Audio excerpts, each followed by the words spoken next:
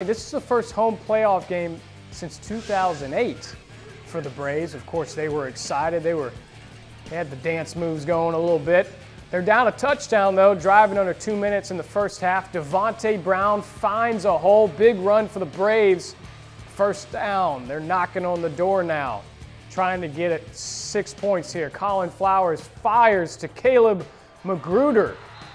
Threading the needle, too, and South Jones ties the game 14 apiece. Just 30 seconds left. You think Wayne County is going to take a knee? No. They hand this thing off to Steve Morgan. He breaks off a huge run. Morgan wanted to go the distance. He gets tripped up just inside the 5, but Jacob Bull is going to finish this thing off a couple plays later.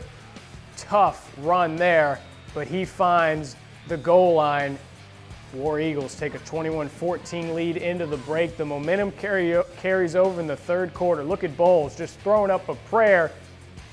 But Marquez Leverett with a heck of a grab down the middle of the field, and that's the story of the night. Wayne County made all the big plays.